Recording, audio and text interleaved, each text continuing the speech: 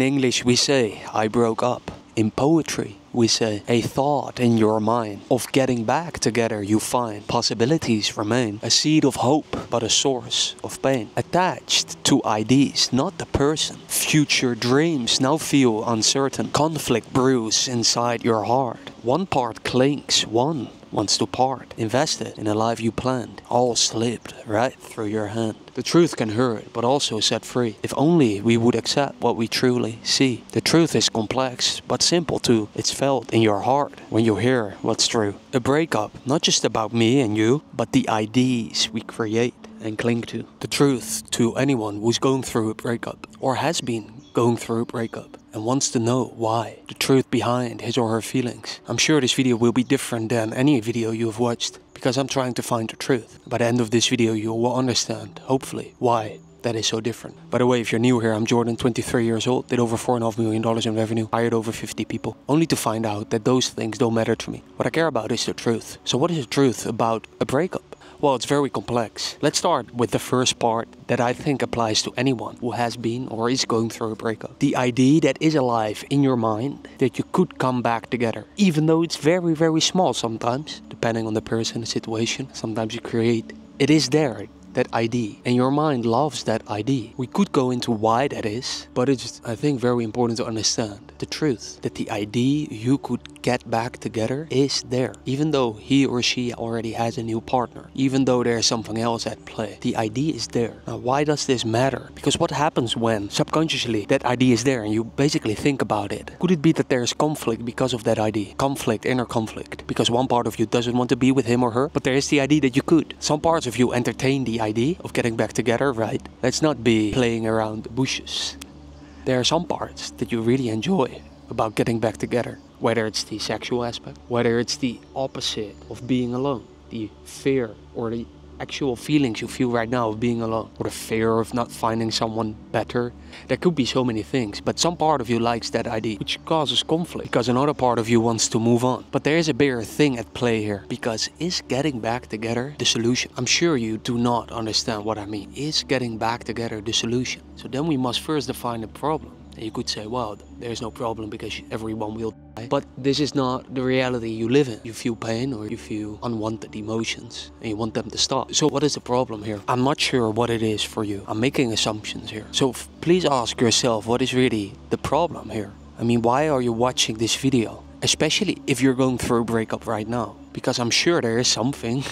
There's few people, well, I've never met one, who are at peace anytime, even going through a breakup. And of course there are exceptions, especially for the one who breaks up with the other. But let's talk about you. Is the problem really that you separated and perhaps the solution to get back together? Or the solution that you should move on, which is very vague, not practical at all? Or is it that you want to not feel bad? That you just do not like the emotion you feel, perhaps right now? If so, the truth can set you free. If there is still a part of you that entertains the idea of getting back together, it is very likely it is due to attachment, that you are attached to this person. Let's try to explain what I mean with that word, because nobody seems to do that. Attachment seems to be a word that few people understand. What does it mean to be attached to your ex?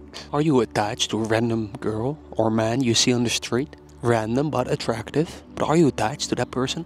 Let's say you start a conversation together. You give a compliment, you ask for a number, and you continue shopping. Do you now feel attached? Perhaps attached to the idea of going on a date together? Let's continue. You get home, you text him or her. It leads to asking him or her out on a date. Are you now attached to this person? Probably now attached to the idea of going on a date because you have not yet gotten a response. And you're now invested into this idea of going on a date together, of perhaps being together someday. This is really interesting, isn't it? I find it interesting because this all happens without your input. It seems like there's an image created when you first see that person of perhaps already being together. Maybe not that visual yet, but you like the idea of being together. And it seems like as time goes on, you are more and more invested into all of these ideas of your mind. So you start dating, everything goes great.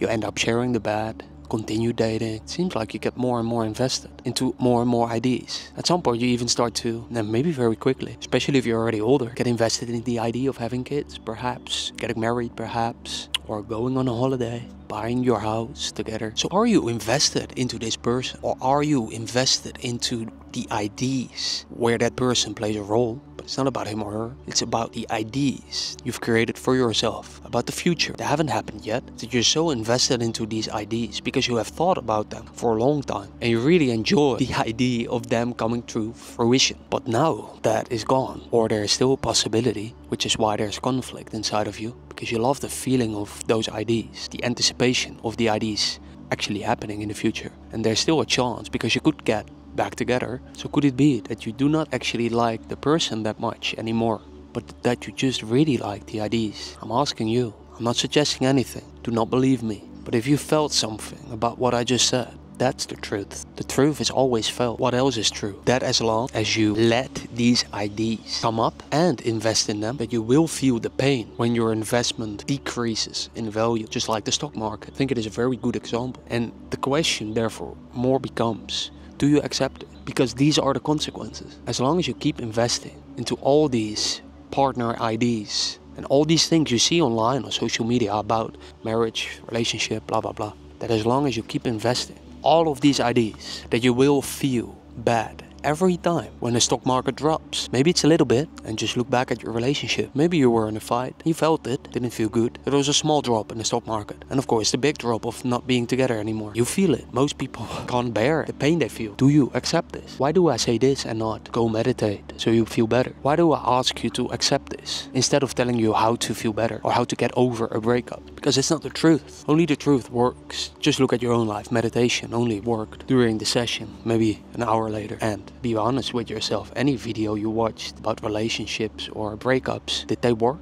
I mean, you still feel pain, probably. And the truth is very complex. I've only talked about it for a little bit. I think I hit some important points that apply for some people, but it's very complex. So go into it yourself. And if you want to work with me one-on-one, physically or virtually, I'm sure you will find a way to email me. But I only work with people to whom money is not a problem. To anyone else, you can get exclusive access for free to my writing somewhere below. And perhaps the most important thing you can take away from this is to ask yourself, what is the truth for me? How to know if you have found it? It's a good question. If the same thing happens, but it no longer changes your emotions, I think that's a very accurate way to know for yourself if you found the truth. And maybe you leave this video thinking, maybe even commenting, this isn't practical. And that just means you're not serious. Because if your house was on fire, you didn't need to find a tutorial or a method online or a manual from IKEA on how to find your way out. This just means that you're not serious about it. You do not want it to stop enough. I mean, you don't like it, but that's something else. And that's another truth. Now, do you accept that? Talk soon.